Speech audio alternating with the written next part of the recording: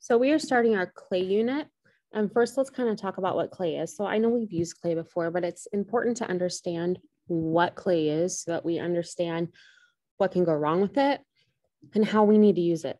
So clay is just an earthy material that is made from eroded rocks. So when you go to the lake, you find clay. I mean, clay is a natural material that we find, but when we use clay in art, somebody has gone and taken the clay, removed all the sand, removed all the rocks, and they have done what's called a wedging to it. So then it goes from this to this, okay, and it's become its purest form. There are several methods to working with clay. There's the pinch method, which is usually what we do when we're younger, like this. There's the slab method, where you roll slabs and build them together. There's the coil method, where you roll out coils, and then there's the wheel. So let's talk about the life cycle of clay.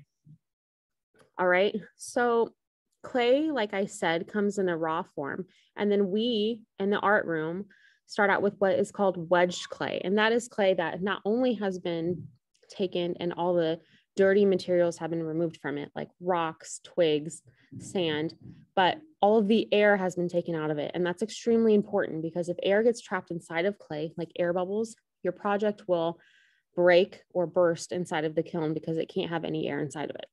All right. So once you have wedged clay, you make something. Okay.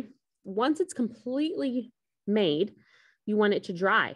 Okay. And that's what we call leather hard. So it becomes drier. The color of it changes a little bit darker. And then as it dries out all the way, we call that bone dry. And at that point, either two things happen. Okay. So when it becomes bone dry, it actually almost turns to a white color. And that's why we call it white earthenware. And we want it to be bone dry before we put it in the kiln, which is an oven that we use to heat clay and turn it into stone. So bone dry clay breaks really easily. So if it breaks, you have to re-wedge it and start all over. But to be honest, this process takes a really long time. So if it breaks, you're kind of out of luck. All right. So once it goes in the kiln, you have to fire it at almost 2000 degrees in order for it to turn into stone. Then at that point, you have what is called bisqueware.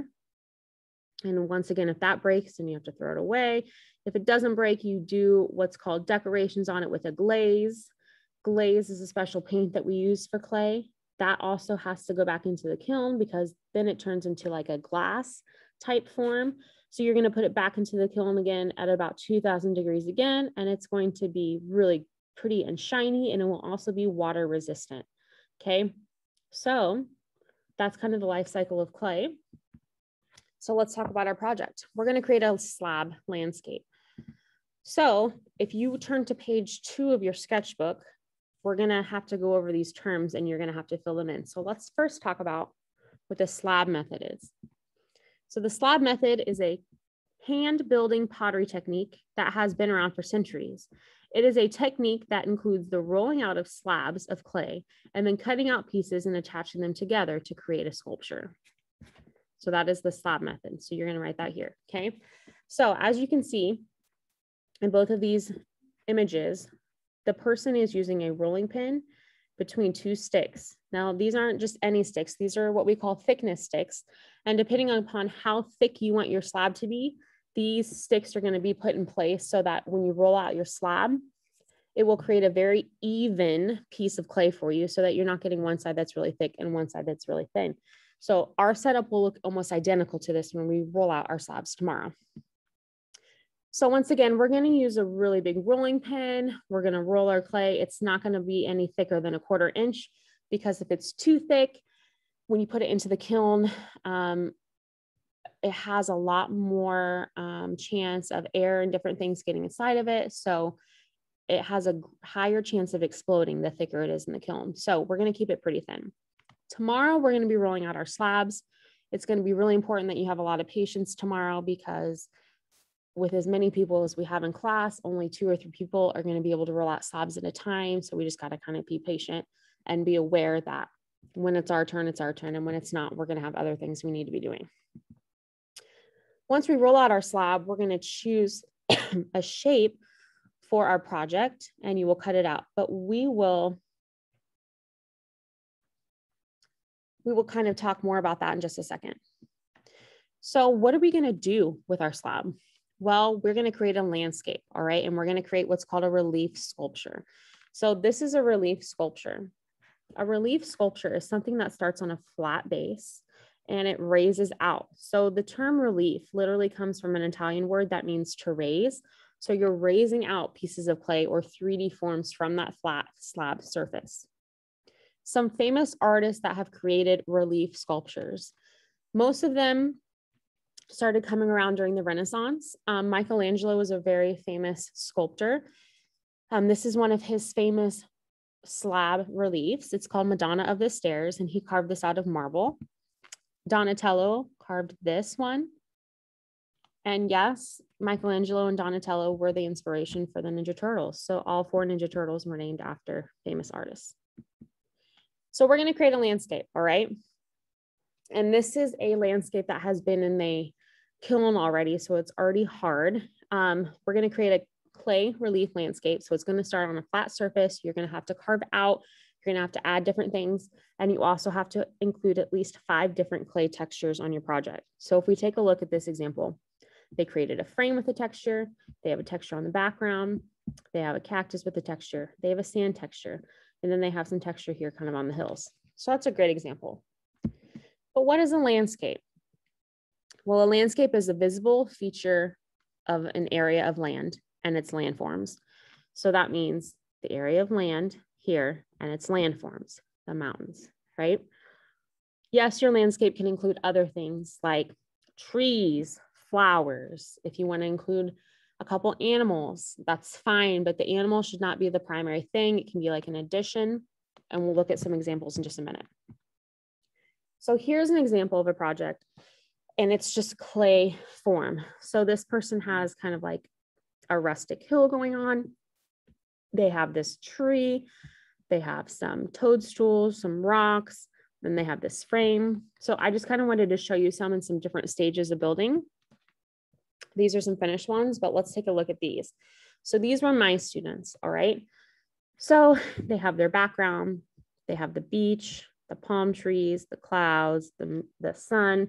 This person, when I said you can add some extra stuff if you wanted, she added a little life buoy, she added a dolphin. But once again, those are not like the main things that are on her picture, all right? So you can see all the different textures they created here. This one has some great lines going through the sky, the palm leaves, the tree trunks, the sand, all that kind of stuff. Okay, here's a couple more. This person did a desert theme. This person did another ocean theme, but they kind of wanted to show like the underwater part. So they have like all the texture of the coral. Love that. All right, just some different ideas. Here's a couple more. Here's a couple more. More.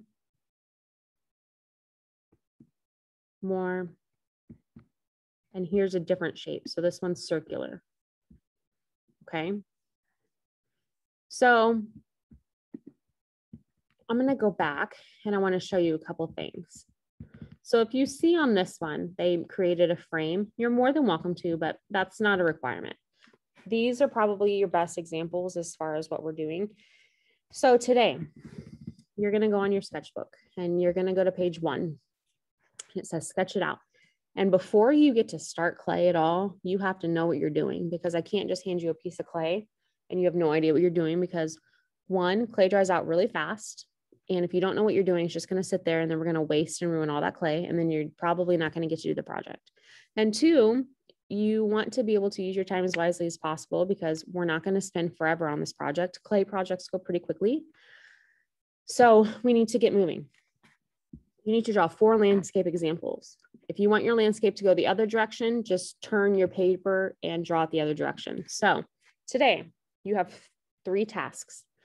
1, you're going to sketch out your ideas in your sketchbook. Okay, you have to do all 4 and you have to use color. That way we know when we're ready to glaze, like what are ideas.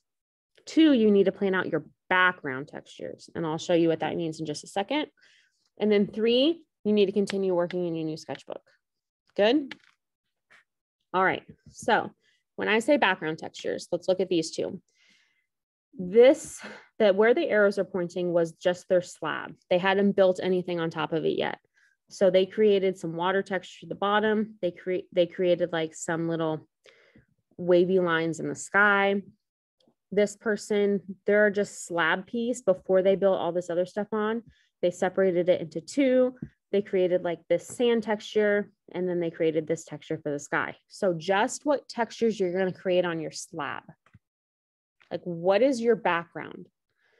Is it, let's look at a couple others. Look at this person. So their background would have been the water. So they created all this texture in the water and this and the sky. Look at all that they created on the sky. Pretty cool.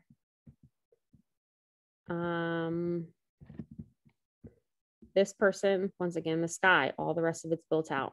Okay, so that's what you need to think about today. What background textures are you going to use? Because that is what we will do tomorrow. Tomorrow you will roll out your slab and you're going to work on your background textures. Okay.